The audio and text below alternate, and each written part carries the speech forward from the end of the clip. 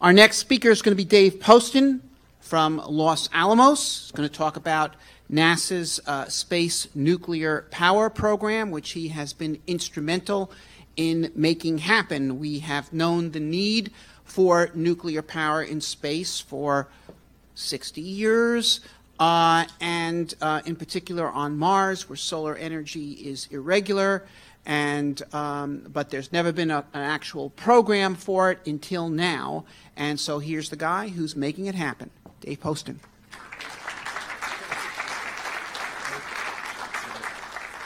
Hey, thank you. No, it's exciting to be here. I like this conference. I was at the founding conference, and actually back in the day, we were at the Space Nuclear Power Symposium, and I was working on plasma-cooled nuclear thermal rockets, which are really cool and get you to Mars quick.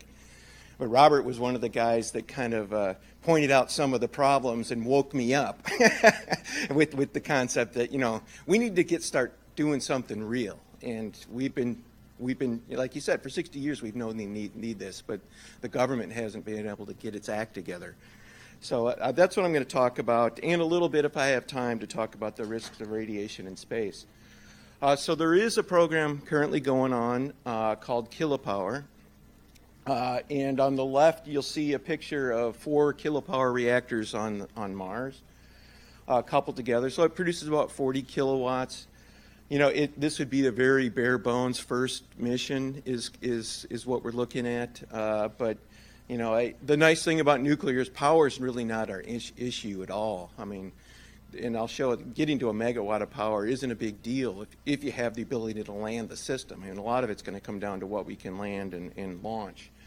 On the right, I just put this in because I was super excited to see Chris's talk about using a kilopower reactor on a driller or slush. And this is back in 2002.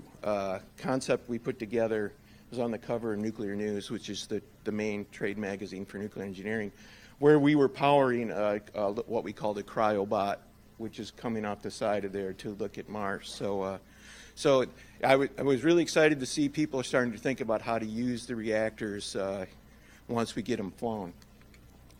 This is kind of an offshoot of a typical chart that's been around a long time, where you know what space does fission reactors fill, and it pretty much fills anything ambitious you want to do where you don't have full-time sunlight. And even then, even in Earth orbit, there's plenty of times you'd rather have a reactor than you know, a huge array of solar panels, depending on how large you got to get. Because our radiator is about a factor of 20 smaller than you would need an array of solar panels. So down here at the bottom, that's cool. The solar. This is out at 10 AU. It's a long way out. So this is really for space science. But up here is what you get if you're in sun all the time. But as Robert pointed out, you know, that we don't have a reliable source of power on sunlight on Mars. And it's not like dust storms there are survivable if you have tons of margin, right? They don't really black out the sun because of diffuse radiation. But you need about a factor of 5 or 6 more solar power panels than you would if you were in the sun all the time, just to be able to survive those long storms. So it becomes excessively heavy and difficult. It's still much more difficult than the reactor to start with, but we still want a hybrid for sure of solar and storage technology and nuclear. So you know, there's a lot of science missions right now. Radioisotope power has been used for all the great missions NASA's done, Galileo, Cassini, Voyager, to explore the outer planets, but we're really, really running low on that, and there's a program to try to get some back, so maybe once in a while we can do a mission. But the first thing we think these reactors are good for is these deep space missions. And then also for a science NEP mission, we can take one of these reactors and put instruments in orbits of any outer planets or outer moons you want to look at. Then you know, when we get to surface power for initial NASA missions, Grand Science NEP, there was a mission JIMO, which basically tried to do everything at once. And then large human outposts. You know, that's when we start talking the real power, when we get up to megawatts. And then up on the top, there's human propulsion, which is always of great interest. It's a lot harder technology, and I'll talk about that a little bit. But we can evolve there with the power systems. Last year I was here, well, not here, in Pasadena, talking about what happened with Krusty, which was awesome. It's really been frustrating as a nuclear engineer, no matter what field you're in the last 40 years, because the United States hasn't developed a new reactor in over 40 years, which is really hard to believe. I mean, how people think, we have old power plants running and maybe a few new generations of the same plant. But, we spent over $1 billion on SP100 and GMO with no tangible results. And the DOE has spent several billions of dollars trying to develop reactors with no success. And it's really just, the programs just become too expensive and don't make progress fast enough. And a fair amount of that is regulations are insane for nuclear power, which has really stifled it a lot. And I might go into that a little bit when I get to my last slide. But really what we decided to do, I had actually put in my papers to retire, leave the laboratory. And but we were able to come up with a project we'd proposed for a few $100K, which in the government is almost nothing, and do this Duff experiment to show we could actually generate some electricity with fission. And then we got NASA interested enough to do the Krusty test, where we generated a fair amount of power, or at least a kilowatt. So the Duff experiment was our proof of concept, where we took an existing criticals machine for a nuclear criticality, put a heat pipe in it, basically, took the power out to Stirling converters and made electricity. And this was really done, outside of NASA for the most part, except we did get guys from Glenn Research Center to contribute some hardware. Everything was off the shelf. We couldn't have done it without basically begging, borrowing, stealing everywhere we could. But it was the first ever heat pipe cold fission experiment, first ever Stirling engine operation with fission heat. And the main thing was we really demonstrated we knew how this was going to work. The physics are really simple. Basically, for any reactor I'm talking about in Kilopower, you have first order feedback, and where if the fuel expands, the atoms get further apart as it heats up, more neutrons leak out, so your fission power goes down, and vice versa. And it comes to a stable operating point, which is awesome. And that's what we showed with Krusty, and really got people excited. So Krusty was an actual 1 kilowatt reactor. That's our starting point for this. And in these, the physical kilopower designs go from about 1 to maybe 20 kilowatts electric before you would change the fuel form. We're using the easiest possible fuel to use, which is a metal, uranium molybdenum metal, which they make regularly at the Y-12 security complex. And so this was an HEU-fueled system, highly enriched uranium. And you can see the core there in the middle. It's 4 inches across, and there's 3 pieces that make it about 10 inches high. And that's it. So it's really the size of an oatmeal, one of those Quaker Oats things. But it worked. We put heat pipes around the outside. We clamped them on. We're in a vacuum. We have to show we can get the heat across the vacuum gap. So the power went up to the Stirling engines, which you can see pictures of on the right, and we made electricity. I'll go to the next slide because it just shows more of the hardware. On the left, you see the, let's see, which one's the laser? Well, I'll do this one still. The uranium is underneath these clamps. These clamps were shrink via interference fit put over the core to clamp the heat pipes against the core to get good heat transfer. Then the heat pipes went through to the power conversion system. This is upside down because we were still working on the core. And then we put it in a vacuum chamber to make sure we were doing the right thermal environment. Plus, the U-moly fuel wouldn't tolerate operating in air at 800 degrees Celsius, so you need it anyway. And we've for Mars, we'll have a vessel around the reactor. On the left here is this is beryllium oxide, the white, which is what reflects the neutrons to make the system go critical and get a self-sustaining nuclear reaction. On the bottom is just shielding of some stainless steel and boron carbide to shield the facility. Probably the most disappointing thing was just getting enough time to operate. This is a weapons facility in large amount, and they didn't want us to activate the room with neutrons because they do some really detailed science in this room. So we negotiated to get 28 hours of full power run on this thing, which is way more than they'd ever done. I mean, and it worked. This was cool. And I'm not going to try to go through the physics. I'm just putting it up to show it. And maybe there's a couple of nuclear engineers in the house. I don't know. On the right, so the HEU, that's again our stack of uranium, and it's just cool to think about. That's where the power is generated, right? I mean, you think of power needing fuel and oxidizer or something. The power is just generated in that metal. And in this case, 4 kilowatts of thermal power to produce 1 kilowatt of electricity.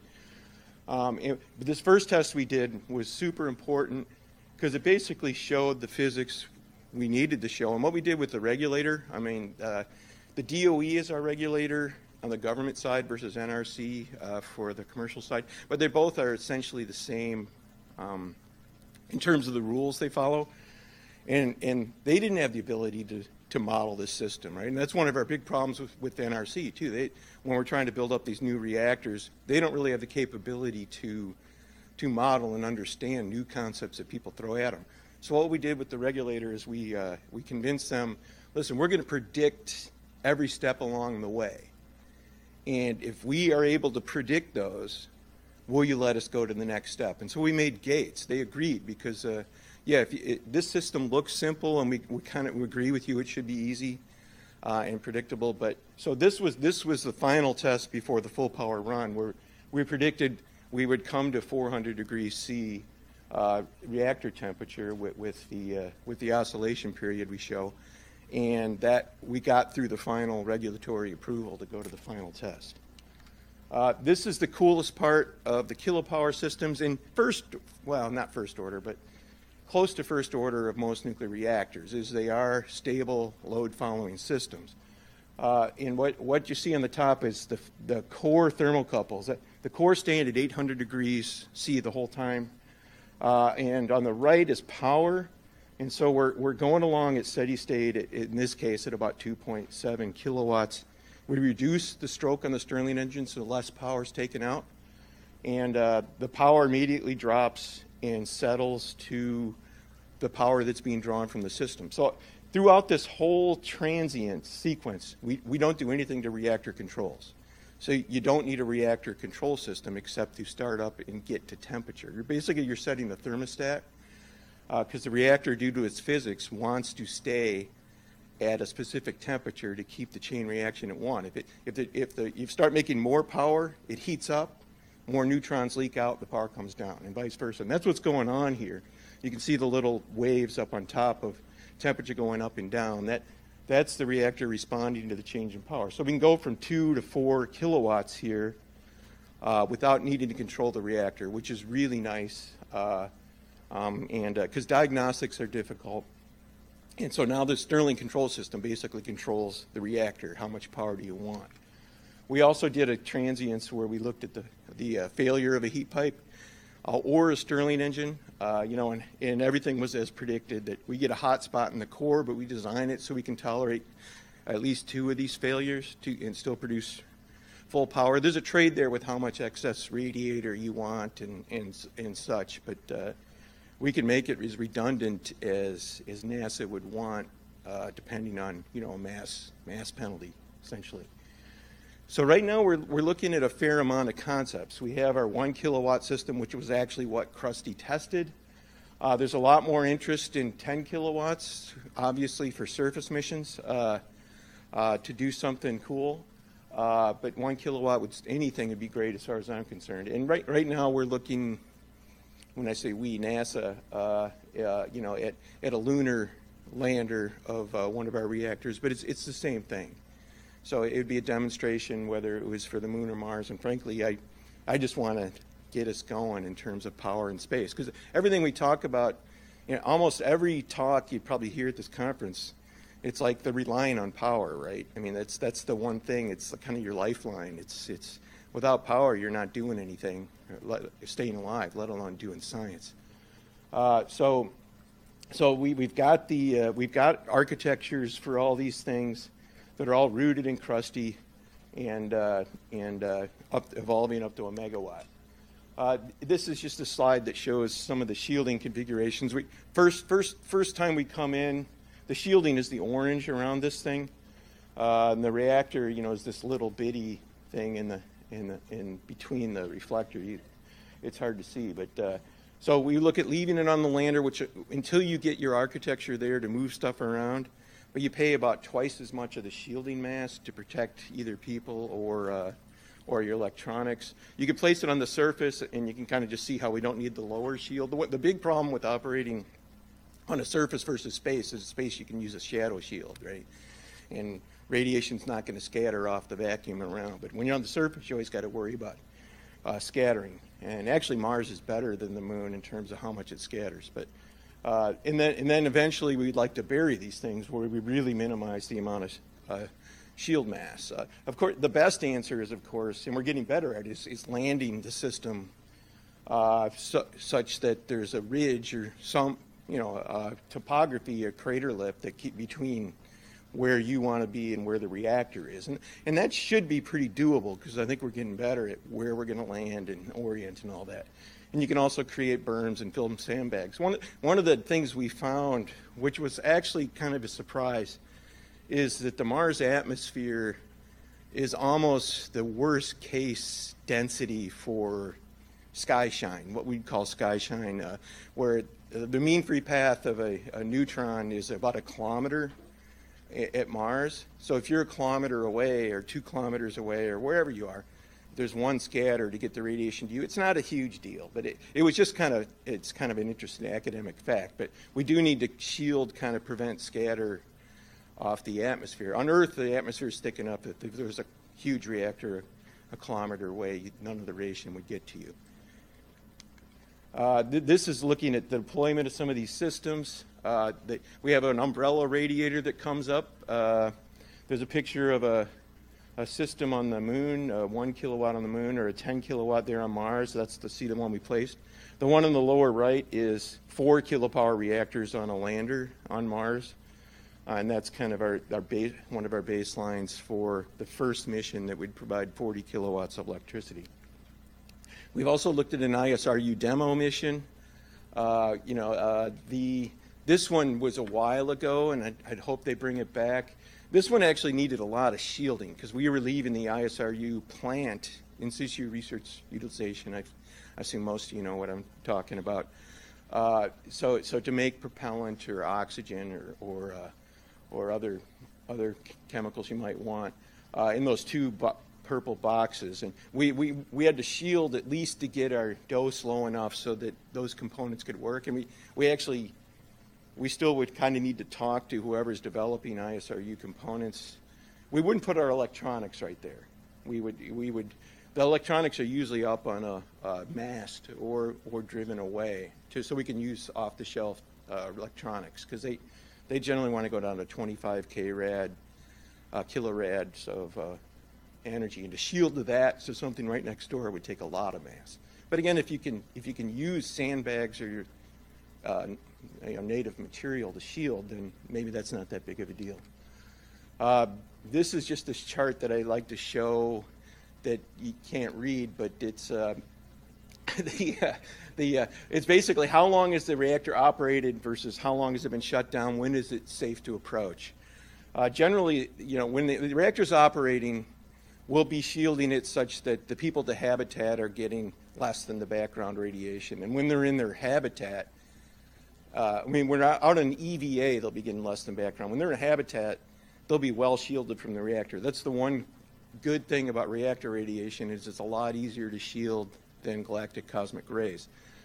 So we only need like a few inches of aluminum knock down almost all the gamma radiation coming from the system. So it really just shows that if you're operated for 8 years, let's say you've operated as full for a long time, what it would take to approach the system. And generally after a day, you're getting to typical maintenance operations at nuclear power plants. And even right away, you could go up within 100 seconds and be in a place where you would be near what we consider the mission critical ops. So you can approach the system, and you could even approach it while it's operating for a short amount of time. It's all an integrated dose how long you're in the field.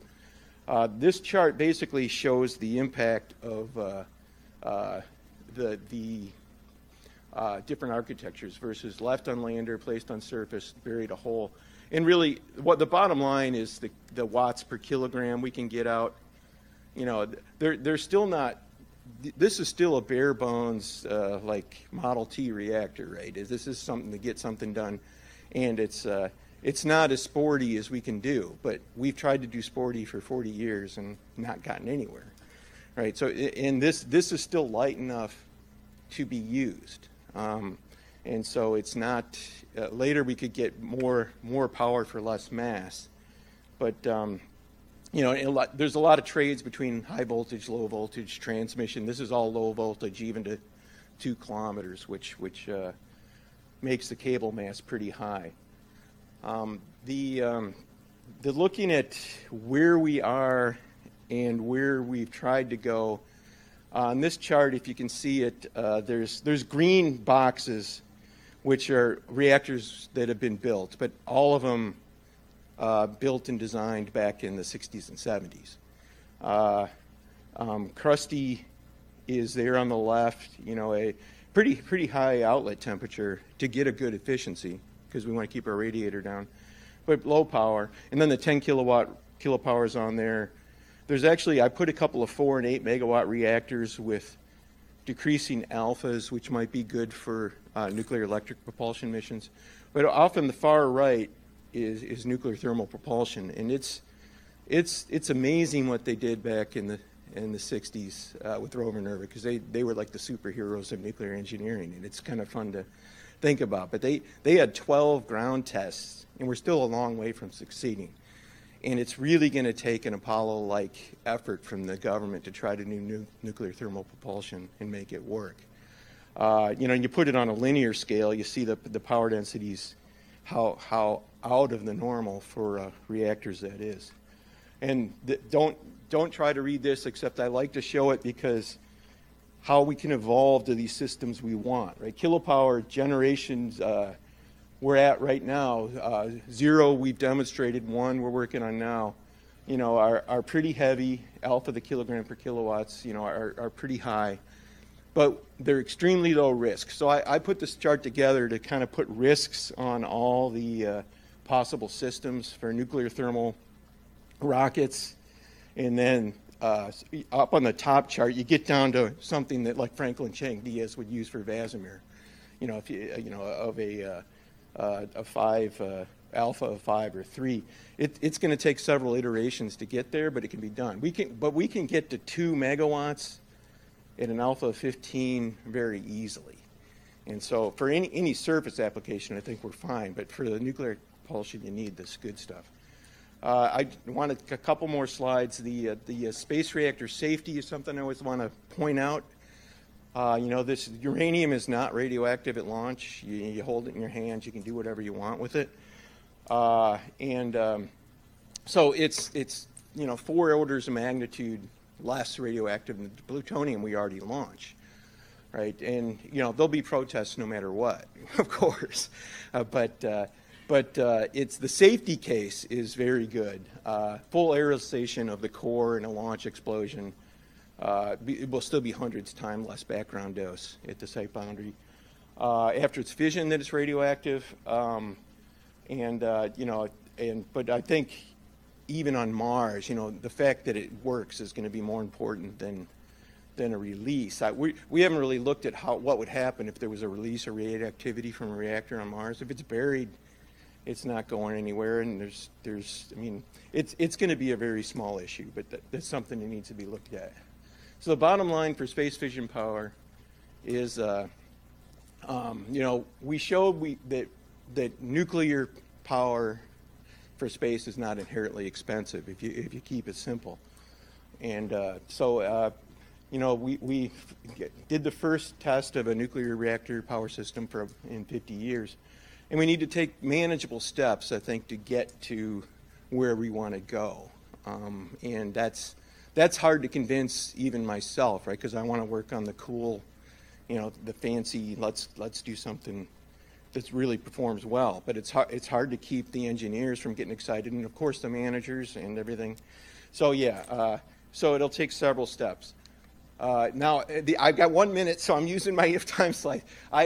The thing I really dislike is how everyone makes a huge deal about radiation to astronauts, and it just kind of become this thing every time you see it on the news or CNN. It's like, oh, we have to solve the radiation problem. So I just threw this together last night, so it's like not in very good shape. But basically, we're limiting the dose to the natural dose an astronaut will get during a 3-year mission.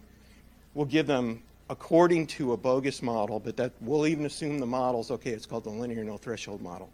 That they'll have a 3% chance of premature death due to cancer, likely later in their life. Right. So all of this, but any true explorer would be actually thrilled with this outcome. I mean, I'd sign up for a 50% chance of cancer. I mean, think of how valuable your life is. I mean, if you help do this. So I think the stance is pathetic. That we benefited greatly. I mean, somebody brought up the Mayflower. I'm sure glad they came over. I mean, it's like, I think we should be willing to take risks, and if we send people there and they have trouble, then that's what happens. But if you do the math, the irony is that a mission to Mars will save the astronaut from dying from cancer, because we're doing, trajectory burns, launch, capture, landing, ascent, docking, entry burns. Every one of those, we'll be doing a great job if each of those is a 1% chance of failure. So you do the math, and it's, the first astronauts out there are probably going to have at least a 25% chance of dying before they get home. And it better be, or we're never going to get there. And we'll have plenty of people willing to do that. I think there'll be no problem with that. So it's really, this is just the dumb math, but it's you have a 25% chance of dying from cancer if you're a human being living in the United States. So if there's a 20% acute mission-induced death, your chance goes down to 22%. So it's of course it's kind of asinine, but it's trying to make the point that radiation is a minor risk, and like our predecessors, we need to focus on the great things we can do for ourselves and future generations. And if we try to exhaust every possible risk, we're never going to achieve anything great. So, thank you.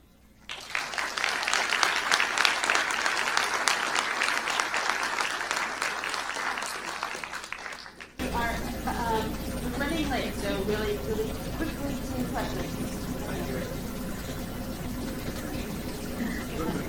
Do you have anything to say about thorium molten salt reactors? Yeah, he asked about thorium molten salt reactors, and they're going to be super heavy. But once you can start mining thorium on Mars, you could start looking at it. But that's so far down the road. It's the kind of thing I don't like us to focus on right now. How bigger than Fred Mars is the simplest fission reactor? That it's like what's the size of the simplest fission reactor, which is crusty. Yeah, it's the fuel is this big, the reactor is this big. The reactor core is this big, including the reflectors, and then you throw the power system on, and it's like 1.5 meters, and in about 50 centimeters wide.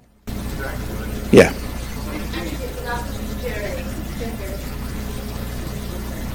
You mentioned that it reduced highly enriched uranium.